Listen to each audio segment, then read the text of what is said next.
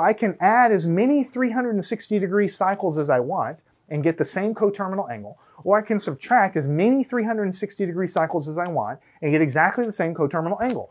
This angle is exactly the same thing as this angle, is the same as this, they're all the same. That's all I'm trying to say.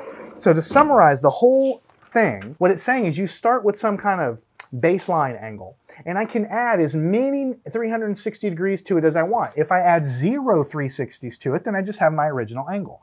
If I add 1 360 to it, then we did those on the board. If I add 2 and 3 and 4 and 5, we're going to get bigger and bigger numbers.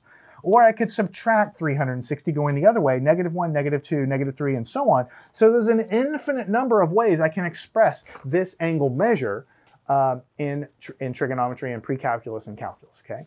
In general, we don't care about all the other ones, but it is important for you to know they exist. It's important for you to know how this works. Learn anything at mathandscience.com.